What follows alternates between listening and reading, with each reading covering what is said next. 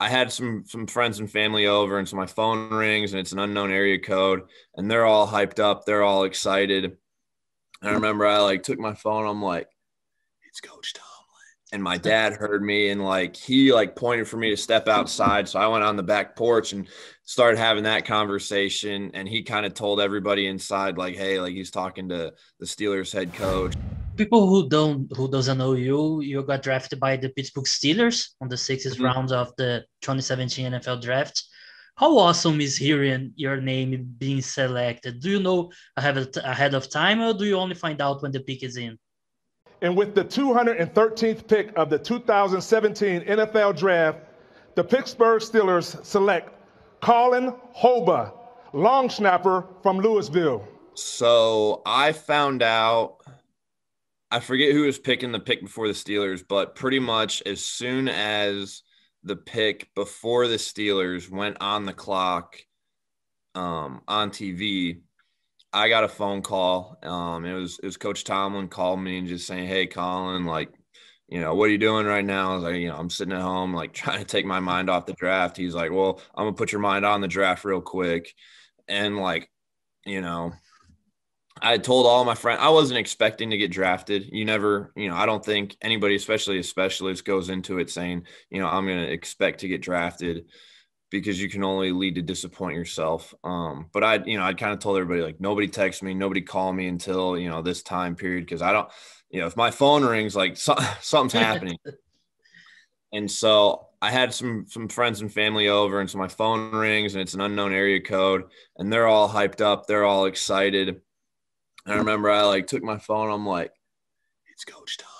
And my dad heard me and like he like pointed for me to step outside. So I went on the back porch and started having that conversation. And he kind of told everybody inside, like, hey, like he's talking to the Steelers head coach. And then about a minute or so later, I'm on the phone. They'd already told me they're going to draft me, and it popped up on the TV. And, everybody started going crazy.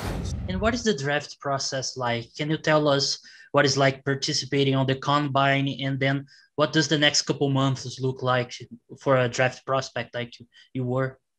So I got invited to the Senior Bowl and I got invited to the NFLPA Bowl.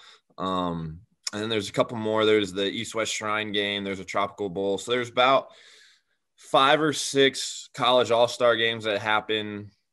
But I think the Senior Bowl ends like the week of the AFC or NFC championship game. So they kind of go through the end of January.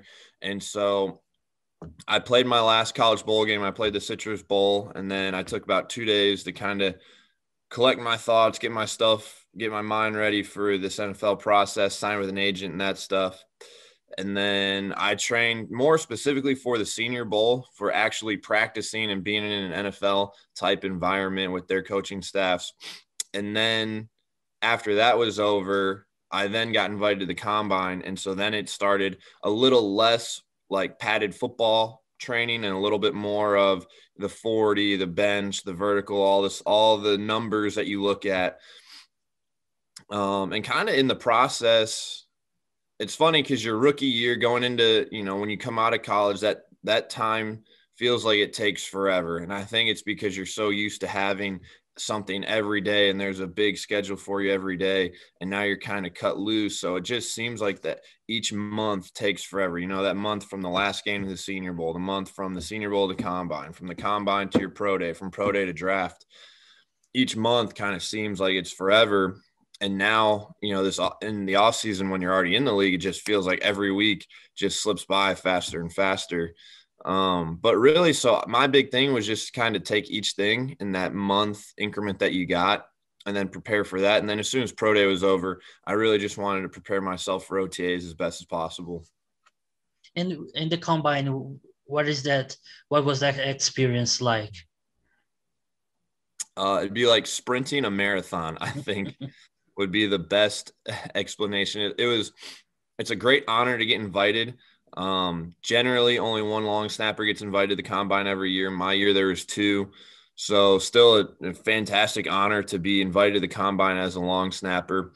And so I never want to take anything away from it because it's a very, very cool experience. Obviously you get a ton of exposure. You get to be in front of pretty much everybody that's a decision maker on an NFL team. So it's an invaluable experience. it's also kind of the 4 longest days possible, because you get there and you're all excited and pumped up, and they get you all that free gear. And then you go to the hospital and, they're pulling blood, they're weighing you, they're picking you, they're poking you. I mean, I remember Dalvin Cook had to sit in the MRI machine for like 6 straight hours just because all his injuries in college and stuff like that. So that's the first day. Then the second day is just straight. They strip you into your compression shorts and a t-shirt, and that's when you get on stage, and they weigh you, they measure you, they do the body fat for you. And so the first 2 days are just excruciatingly long of hurry up and wait to do all these things and these tests. And then later on that night, you do interviews, and teams can start to schedule interviews with you. And so it's just mentally kind of exhausting, because you want to be on top of your game at all costs. But that's just the first 2 days, and you haven't really done anything physical yet. And so, you have some guys aren't trying to eat a whole lot because they want to weigh a certain weight. And then it's like, okay, in 2 days, you got to do the on-field stuff, or you got to bench, or so it's just a whole lot of chaos, organized chaos. And you're trying your very best, because for every single person, I don't care, for this year, if you're Trevor Lawrence, and obviously they're not having a combine, but if you're one of these can't miss prospects, it's still the biggest job interview of your life.